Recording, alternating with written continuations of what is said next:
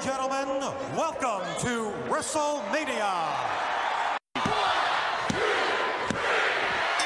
Welcome to a very special episode of Tyler Vance Rants. I am your host Tyler Vance himself, and you're not. It's March 31st, 1985, and it is the first ever WrestleMania.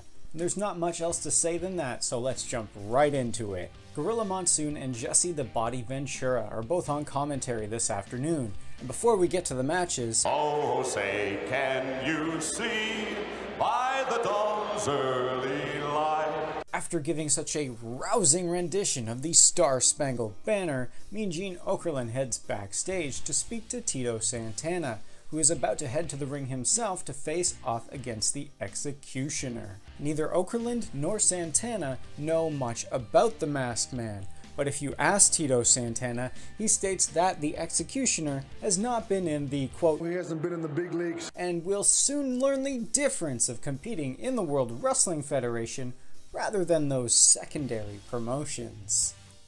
As Tito Santana leaves, the Executioner arrives, and he states that his objective during this upcoming match will be to focus on the previously injured leg of Tito Santana, which was injured at the hands of Greg the Hammer Valentine.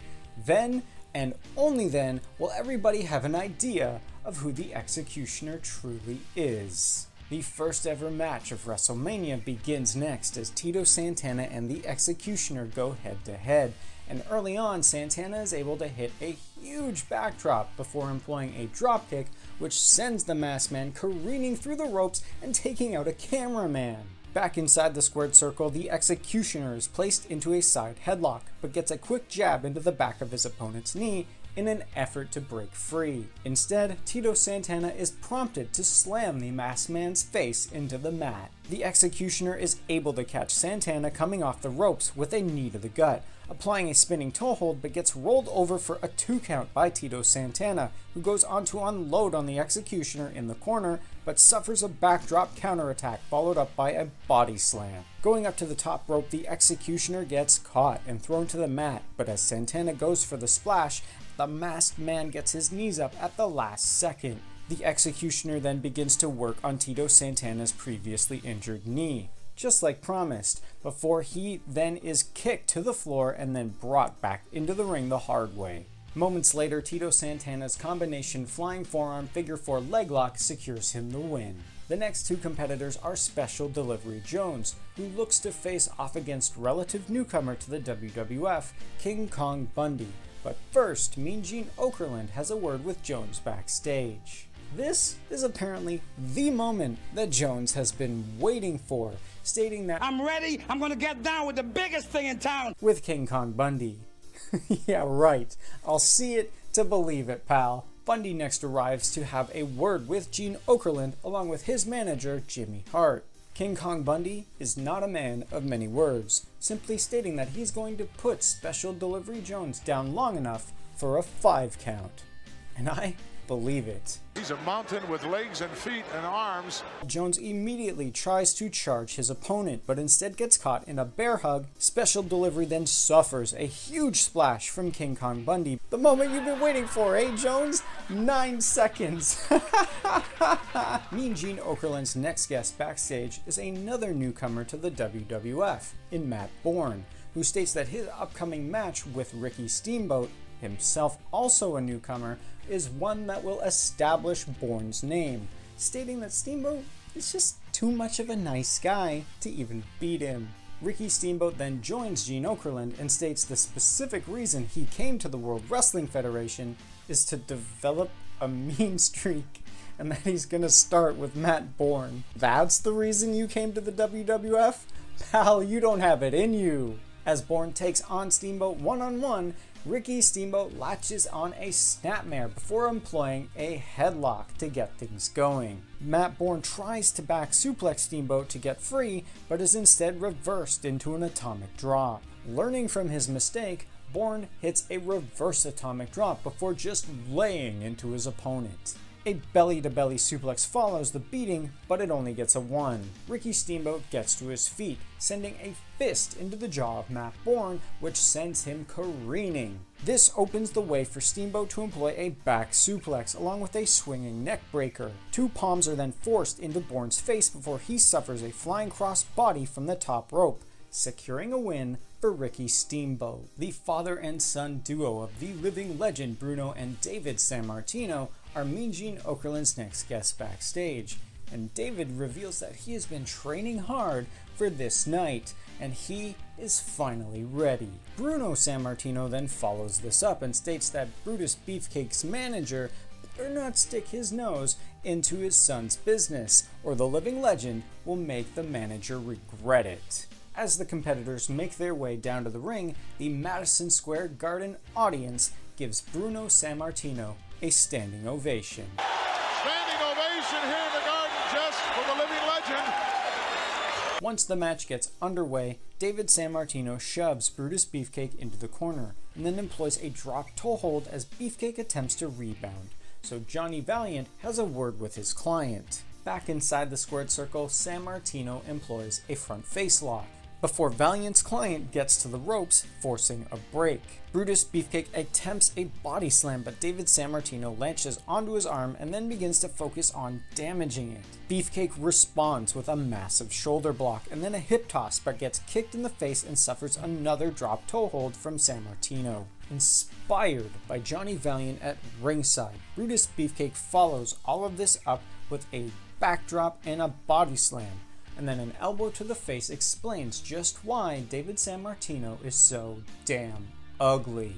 Sammartino proceeds to reverse an Irish whip and then hits a huge backdrop on Beefcake. A suplex immediately follows, which results in a near fall for the living legend's son. David Sammartino is thrown to the outside of the ring as Brutus Beefcake returns to his feet, so Valiant tries to help the young Sammartino back inside the squared circle. This prompts the elder Sammartino to chase Valiant in between the ropes, where he's then ambushed. What an idiot! All 4 men brawl in the ring, and the referee calls an end to the match, disqualifying both competitors. If Bruno Sammartino hadn't inserted his gigantic nose into the match, Brutus Beefcake would be standing victorious atop his son's broken body. The first of 3 championships will be on the line next this afternoon, with the WWF Intercontinental Championship being put on the line as Greg the Hammer Valentine defends against the rabid Junkyard Dog.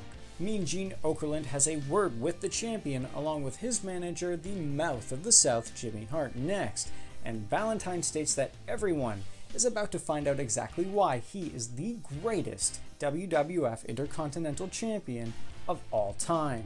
The Hammer is ready to strike. Then the Junkyard Dog simply barks the following at Mean Gene Okerlund before the match begins proper.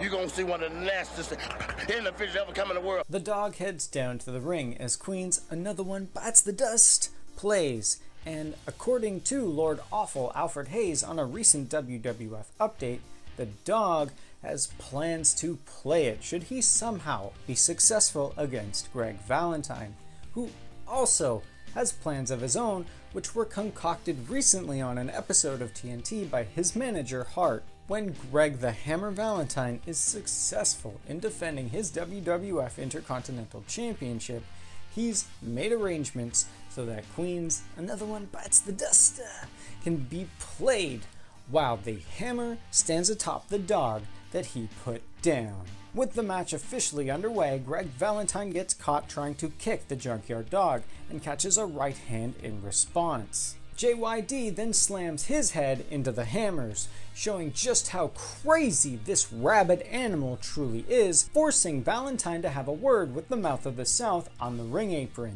Refilled with confidence, Greg Valentine hits a lumbering forearm to the back of the Junkyard Dog's neck, before starting to prepare the dog's legs for the Hammer's figure 4 leg lock, but he's kicked away instead.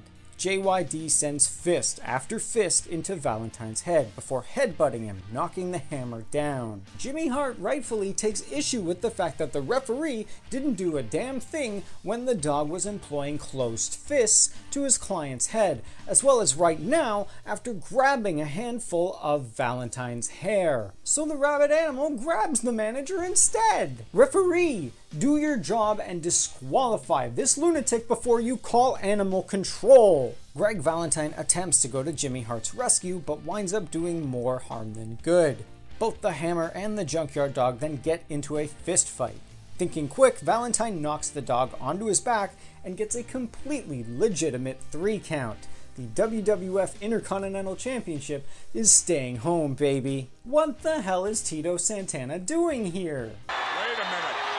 The referee is trying to say this match still continues? Yes, he is. Unreal! Where did the World Wrestling Federation get this clown referee? The NWA bargain bin? The match is restarted, but the Mouth of the South knows just how unjustifiable this decision is. So he stands firm as the WWF Intercontinental Champion, gets counted out, so the Junkyard Dog can be handed a victory that he didn't even earn. Too bad championships don't change hands on a countout, sucker. The second set of championships on the line next are the WWF Tag Team Championships. So Mean Gene Okerlund has a quick word with the challengers, the Iron Sheik and Nikolai Volkoff, along with their manager, classy Freddie Blassie. The Iranian and Russian duo state that this is the best time of their combined lives, and they are so eager and excited to become the next WWF Tag Team Champions that they simply head down to the ring, while the champions themselves, Barry Windham and Mike Rotundo, along with their manager, Captain Loser Albano, speak to Gene Okerlund next. All Captain Loser Albano can do is hope that the US Express are victorious this afternoon, but that's all he can do at this point. Hope. Before the match begins, Volkoff attempts to sing the Soviet-Russian national anthem, but the New York City animals occupying Madison Square Garden drown him out in boos, while also pelting him with garbage. Keep it classy, New York. The WWF Tag Team Champions make their way down to the ring to Bruce Springsteen's Borne in the USA, proving that Springsteen himself is sure the boss, but only of horrible music. At the sound of the bell, the Iron Sheik hits Mike Rotundo with a shoulder block, but gets hit with a hip toss, dropkick, and body slam in return. The WWF Tag Team Champions then proceed to double team the Iron Sheik in their corner as Barry Windham gets the tag. It quickly turns into Windham's turn to be double teamed, but that backfires for the challengers. The Iron Sheik senses danger, and so he tags in Nikolai Volkoff to keep the match going. Windham gets cold feet, so he tags in his fresh partner Mike Rotundo, who gets to meet the Iron Sheik's boot up close and personal. Rotundo suffers a back and elbow drop for a near fall before a gut-wrench suplex from the Iron Sheik results in another 2 count. Mike Rotundo then reverses a suplex from the Iron Sheik, which results in Volkoff once more getting the tag, who drapes Mike Rotundo neck first over the top rope before delivering a knee to the WWF Tag Team Champion's gut. Captain Loser Albano tries to instigate an altercation with classy Freddie Blassie, while inside the squared circle, the Iron Sheik is once more tagged in and places Mike Rotundo into an abdominal stretch, but he is able to break free with a hip toss. Barry Windham finally gets into the match and unleashes in a fury on Nikolai Volkoff, applying a bulldog. It's not long before all 4 men wind up brawling in the ring, and while the referee argues with Mike Rotundo, the Iron Sheik uses his manager's cane to give Windham a helping hand. 1, 2, 3. We have new WWF Tag Team Champions. I knew it. I called it. I am always right. The Iron Sheik, Nikolai Volkoff, and classy Freddie Blassie have a quick word with Mean Gene Okerlund backstage following their victory. and when Okerlund refers to their win as Controversial match. What do you mean, controversial? he not only upsets myself, but more importantly, Freddie Blassie. Where's that cane of yours? What cane? Didn't have no cane. Mean Gene Okerlund's next guests are the true giant of the WWF, Big John Studd, and the patriarch of the Heenan family himself, Bobby the Brain Heenan. The bag Studd has brought with him to the interview is filled with the $15,000 that Andre, the so-called giant, could win if he should somehow be successful in slamming Studd this afternoon. When he does fail, however, the 8th wonder of the world will be forced to retire from professional wrestling. So John Studd promises that this match upcoming will be the final match of Andre, the so-called giant. At the sound of the bell, Studd immediately attacks Andre from behind, but the so-called giant responds with a headbutt before kicking the true giant out of the ring. Once back inside the squared circle, Andre the so-called giant strangles Big John Studd right in plain view of the referee, who simply stands there like a mook. Honestly, Vince McMahon, you could afford to fund WrestleMania, but you can't pay for decent officials? The 8th wonder of the world slams himself into his opponent in the corner, since he has a free pass to do whatever the hell that he wants in this match. Latching on a bear hug before releasing the hold and chopping Studd and kicking the true giant of the WWF in the leg multiple times. No, this can't... No! This is even worse! Those animals didn't earn that money. Thank goodness for Bobby Heenan, because this is honestly the worst case scenario. If we haven't had enough pain from Andre the Giant, he is Mean Gene Okerlund's next guest backstage, and he reveals that he didn't even care about winning the $15,000 at all. Instead, he took pride in embarrassing Big John Studd and Bobby the Brain Heenan. Pride is a sin, you know. The final of the 3 championships will be on the line next, as the WWF Women's Championship will be contested, so Mean Gene Okerlund has a word first with the challenger, Wendy Richter, who has brought her pop star manager, Cyndi Lauper, with her. Lauper states, stupidly, that she has become one of the greatest professional wrestling managers of all time, ever since Captain Loser Albano had a ridiculous change of heart, and he has since passed on as much sleazeball, slimeball, scumbag advice as he possibly could, which has resulted